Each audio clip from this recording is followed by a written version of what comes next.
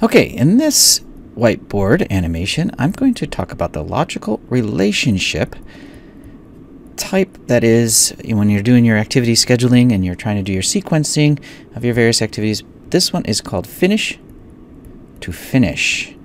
And the reason it's finish to finish is that you want two activities, no matter how long they are, or many activities even, to all finish at the same time, and that would be the finish to finish relationship. So for instance, I have A, B, and C, and I want to make sure that I can't say that A is done until also B is done and C is done. I cannot call any of these finished because they all must finish in order to be considered finished.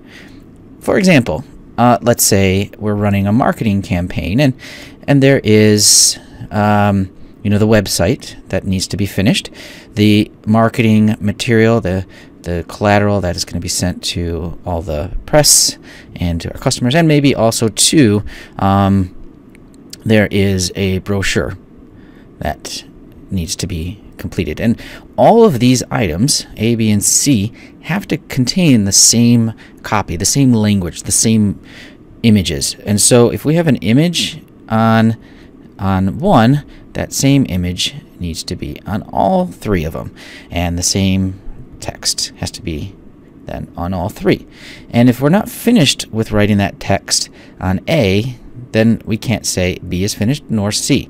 And as such, we want to ensure that these three are in fact connected so that we don't accidentally send this off to the printers if it's not ready, if it's not finished, because we can't assure it to be finished without the others.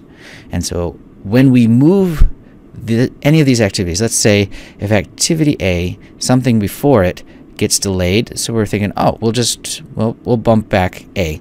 Well, no, we can't just bump that back A, because actually we might be bumping back all three activities because they are logically connected.